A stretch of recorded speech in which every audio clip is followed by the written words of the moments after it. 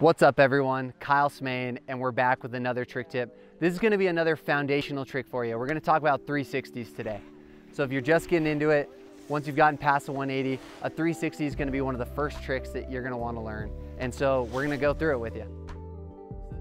The key for 360s and every trick that comes after this is all in your set. It's all on the takeoff of the lip.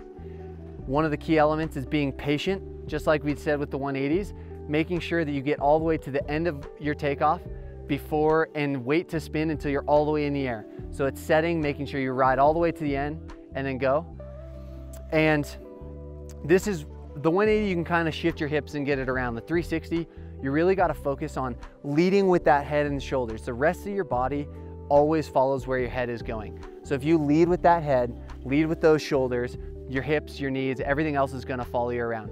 So you're going to think of athletic stance, feet about hip width apart, and you can wind up a little bit and think of lifting. So it's this up and twisting motion. And then the next key is when you're in the air, don't look down at your feet. Look up on a level plane. So you're keeping your head up. If you look down at your feet, it'll be easy to fall off balance either way and make it hard to land. And then at the end, once you're coming around at 270, you're gonna look ahead, look down the landing of where you wanna go. So let's check it out on the jump.